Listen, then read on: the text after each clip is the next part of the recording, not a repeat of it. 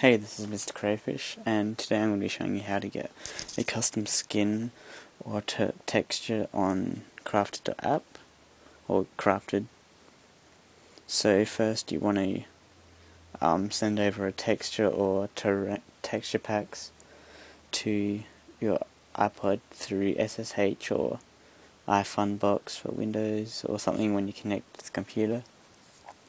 And then you want to find your applications folder, and then you want to go to Crafted. So this is my copied skin that I put over. It's my crayfish skin. What you want to do is just rename that to char.png, pretty simple, and then you just want to go copy that,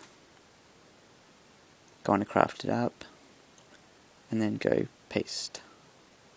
Pretty simple, then you just go overwrite.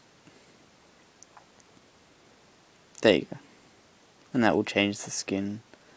For the terrain, you just want to download some texture packs. I got SMPs.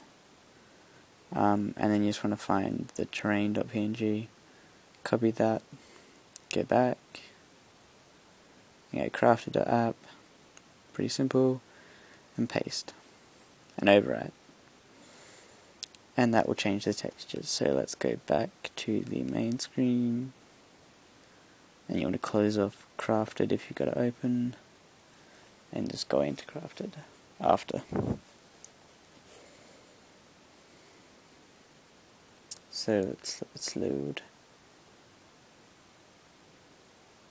Oh yeah, I've also got custom GUI because that's it's simple as well.